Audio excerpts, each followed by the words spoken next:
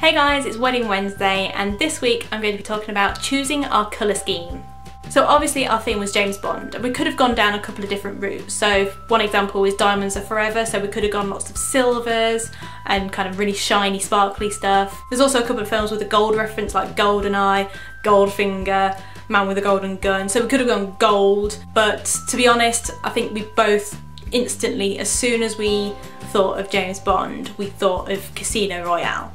And with casinos and poker and all that kind of stuff, the colour scheme is really black, white and red.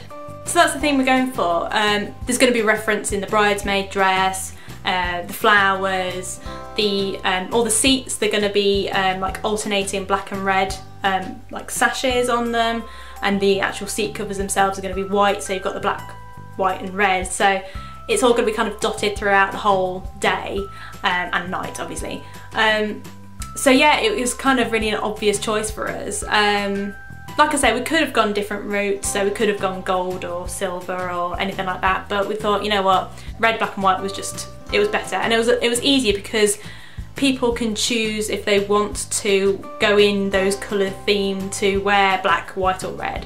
Maybe not white, because, you know, if the bride's going to be wearing white, you don't want to be taking focus away from the bride, because I will kill you. That's it for this week. Very quick video, but I just thought I'd mention it because some people do struggle with choosing their colour scheme. But yeah, it really depends what you want. I mean, we went to a wedding recently where the sort of the themes were black and purple. When my friend Lucy got married and I was bridesmaid for her, she had like light blue, dark blue and orange. They were her like three main colours in her wedding.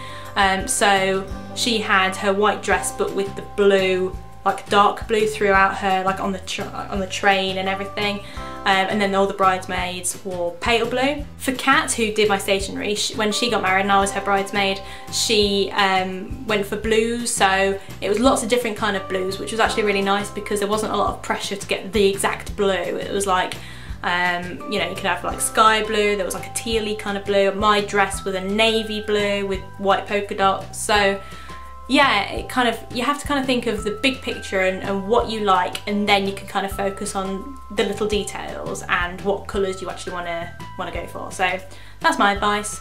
But like I say, it was easy for us to kind of decide on those colours. If I'd gone through the autumnal wedding that I'd always planned, it would have been lots of oranges, reds, golds, really warm kind of autumnal, very like, imagine going for a walk in the woods at autumn and they're all, like, all the leaves are on the floor, basically all those colours. That would have been my wedding. But as it is, we're going for the James Bond theme wedding instead, so I've still got my red in there, but red, black and white just seem perfect. That's it for this video. Hope you enjoyed it and I'll see you in the next one. Bye.